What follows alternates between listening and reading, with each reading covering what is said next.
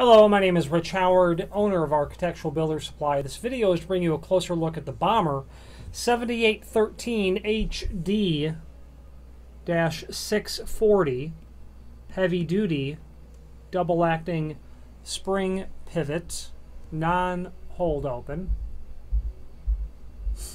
in an oil-rubbed bronze finish. This is 7813 is classified as heavy duty because the spring is such that it is rated for a 150-pound door. With a lighter duty, I could rotate that completely by hand, but it's very difficult with the heavy duty version. So this is a double acting pivot, adjustable spring tension, non-hold open for doors 1 3/8 to 1 3/4 thick. There is a link below this video to what is called the template, which also for Bommer acts as installation instructions, really. So I'm going to show you the rest of the pieces first, and we'll go through the installation one by one. 640 means oil rub bronze. And you're going to get 2 of these plates. There's 2 of them. I'll just show you one. They're identical, and they're to mount over the cutout in the door that you do. Okay. You'll then have this heel plate, which mounts over the edge of the door. You'll have the top pivot assembly. This item is available separately as well. I think it's a part number 7830 by Bommer. Portion that goes in the header, and the portion that goes in the top of the door. Tension rod for setting the spring tension. Screws for holding the body onto the bottom of the door. And then all the screws necessary for attaching all the exposed hardware itself. So, if you would at this time open up the template, link below this video, and we'll kind of go through. In my opinion, it's straightforward in the sense that it's very digestible to do this. Although the first time you're going to machine the wood door for this, I'd like to just talk about a couple of tips or ideas that might make it a bit easier. First of all, you're doing a double acting door, so that means the stiles of the door will have to be radiused. They'll have to have a radiused edge to them. Think of the top row of tile in your bathroom. That's a bullnose. Imagine if you did a bullnose all the way over the edge. That would be called a radius. You've got to have a radius. Otherwise, if my palm is the frame and my fist is the door, if you don't radius the edge over, the door is going to get buried into the jamb because of the margins that are indicated between the jamb and the edge of the door. As you can see on the template, they would be far too tight of a margin if you didn't radius the door over. Now you could get by in not doing that by increasing the margin everywhere, but that would make for a very unsightly gap between the jamb and the edge of the door. This stuff is radiused edges. 1.5 inch radius is what they're calling out for. Okay, you can't have a radius smaller than your door thickness, because your door would still bottom out. Okay, 1.5 inch radius. And how that's accomplished is, the way that I've done it in the past is I would take the door and put it on my workbench or my sawhorses. I would have a router with a large round over bit, okay, 3-inch diameter, so it's a huge round over bit. And I would, in a shop setting, if you're doing this sort of preparation all the time, I took a router base and modified the bottom of it with a large cutout so that my round over bit with the ball bearing guide on the bottom was at the proper depth for an 1 3/4 door. And I would just put that on the edge of the door and I'd run it all the way down and make, you're really only going to make one pass and then one more to clean it up. I would then take the door and flip it over and do the same thing to the other side. You're not using a bead bit, or whatever the proper name would be for a concave sort of bit.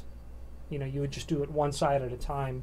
Once you've accomplished a radius on both styles, the pivoting style and the opposite style, you'll then really be able to proceed with machining the door per the template for the top pivot assembly. Really, this is really easy to do. 7/8 diameter is what they're calling out for this in the jam. I have used a Forstner bit, 7/8 diameter, and I would just then drill it 3 times. The center of this hole, the center of this hole, and the center of this hole, since they're all 7/8. And I would just hit that 3 times in the door. And a Forstner bit being flat bottomed, I had to do very little. I had to do no work to it. Do the same for the plate that goes in the top of the door. That makes very quick and easy work. Per the template, you're going to be at, you know, 1.5 inches radius. 1.5 inches from the edge of the door to the center of this hole. The center of this hole. The bottom, prepping the bottom of the door, and by the way, the 1.5 inch radius is exactly what the heel plate is at as well. So you're going to want those to, you know, obviously to match up. That heel plate, 1.5 inch radius. Machining the bottom of the door for this big assembly is really a lot easier than it looks. The first time I did this, what seems like 100 years ago, make this flush with the bottom, make this basically flush with the edge, and then make the rest of it fit. And that's basically all of the machining. There will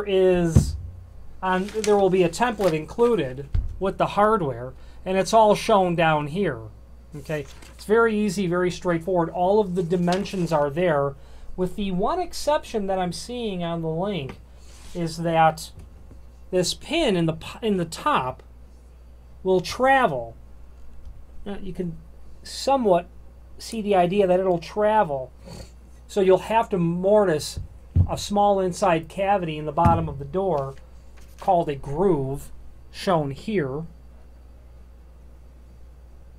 Okay, right there, for that pin to travel as the door, you know, opens and closes. The dimensions are all there. I won't beleaguer all the dimensions here because all that information is there. The screws are included to attach it. After you get everything machined, and not to skip ahead, but you've got the top, you've got the styles radiused, you got the top of the door machined, you've got the jam machined. Now you've got this fitted and attached to the bottom of the door, and that would be with the zinc colored screws, okay, that are included. There's one finished screw in there, and that would be for the heel plate, you know, finished to match, which is going to install to the tapped hole that's in the edge. Basically, your plate, you know, goes like that. Get my fingers out of the way there. It's going to look like that, you know, in the edge, except that you'll have obviously 2 plates, and I've just got the other plate on my desk here. It'll look like that. After everything's machined, you've got all the hardware attached. You're going to tip the door into the opening as shown in this step 5. Mark your holes in the floor for these 4 holes. Take your door out, drill your holes, put it back in, and secure it down. After that, you're going to attach your floor plates, your cover plates, attach your heel plate, and then you're done. This is up to a 150-pound door.